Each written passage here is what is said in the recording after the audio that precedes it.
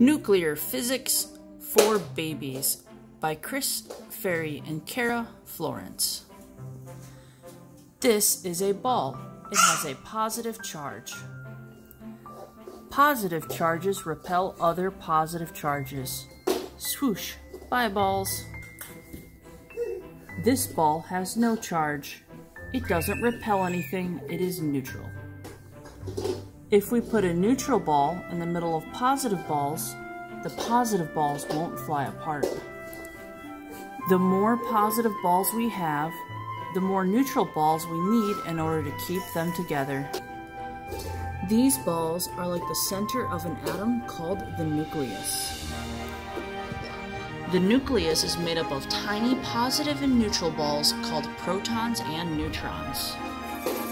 A nucleus is stable when it has just the right number of protons and neutrons. A stable nucleus stays just like this forever.